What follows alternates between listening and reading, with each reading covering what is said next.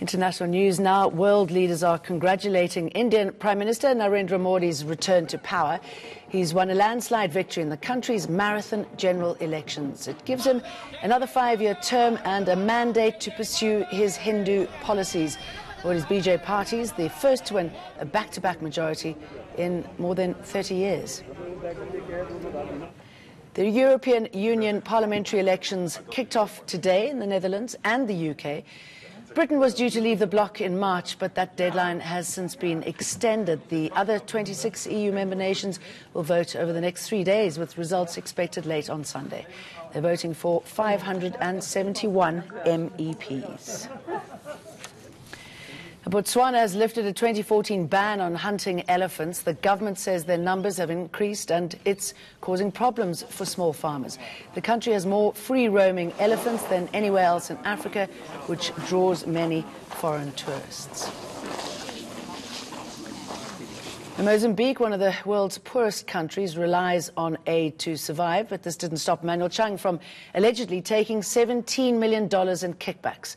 The scam plunged the country into the worst financial crisis in its history, and while it still struggles to survive, the former finance minister will be extradited home to face corruption charges. Is sending him home the best decision in the interest of justice, and just how does our law differ from international law?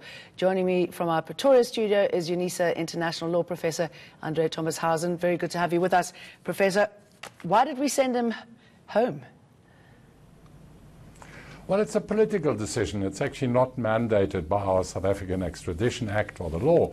It's the interpretation that the Minister of Justice gave to the SADC extradition protocol and the extradition treaty that we have with the United States of America. What he did is what he wished to do for whatever reason. Okay, and the U.S. is, from their point of view, understandably angry about this. They believe that he scammed millions of people there, or hundreds of thousands of people there, of millions of dollars. So where does this leave them now from a legal point of view? It's not just millions of dollars, it's 2 billion euros that, on the instructions of Minister Chang, weren't, as a loan, weren't paid to the National Bank of Mozambique, but they were paid into the private account of a mediator or a broker who happens to live in Abu Dhabi. And this is where the money disappeared.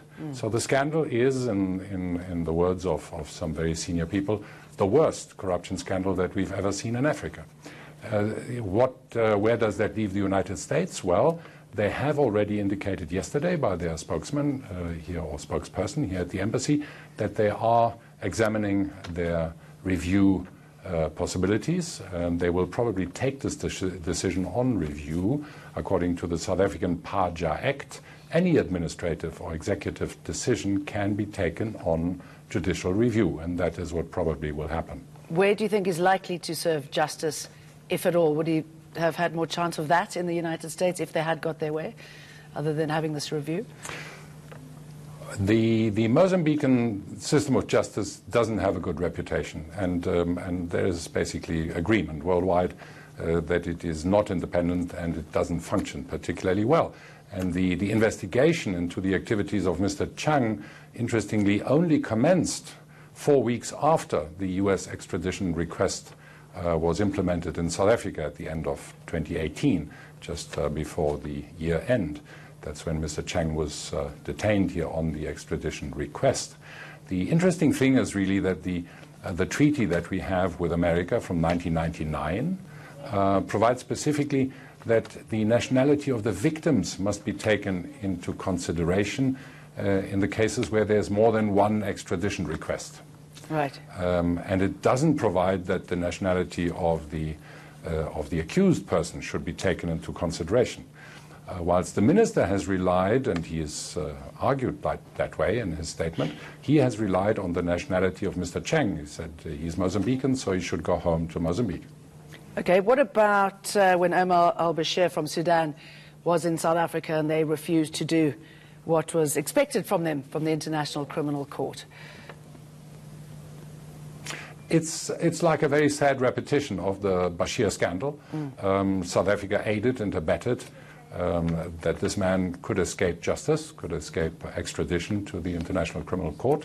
And as a result, Sudanese for another 5 years had to endure one of the worst abuses and dictatorial regime in Sudan. And only now did the Sudanese people finally get rid of Bashir, and he's now arrested. So here we have again a case of somebody who is actually guilty of very, very serious abuses and corruption. And he's a key person in this scheme to dwindle away 2 billion euros. And again, he is let loose. He's going home. And often, excuse me, sorry, I mean, one of the arguments to sending people home is local justice versus international justice. And as you're saying, definitely not in Mozambique. But is there traction in that thought that local justice is better served by bringing somebody home? Well, obviously, within the ANC, there is also a big sympathy for the Frelimo party. They are sister parties from the liberation struggles, and they felt that this was the better thing to do. Foreign Durko Minister Sisulu said so in February, that Mr. Chang would eventually be sent home to Mozambique because that was the easiest thing to do for all concerned. That may be so, but justice definitely would not be served. But he is not yet in Mozambique, and it may very well be that he is not going to Mozambique because I do have faith in our legal system. The courts are quite able to examine these things. They have done so in the Bashir case. Except in the Bashir case, the decision of the South African judiciary was frustrated because once the court would have been able to take a decision, Bashir was away. He had gone. So whatever judgment the court would have made, it would have been without effect.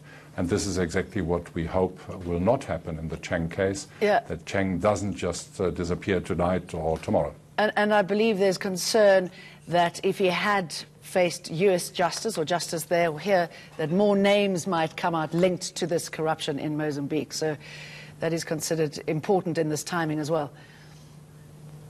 He's the key man. He knows the bank accounts. He knows where the money ended up.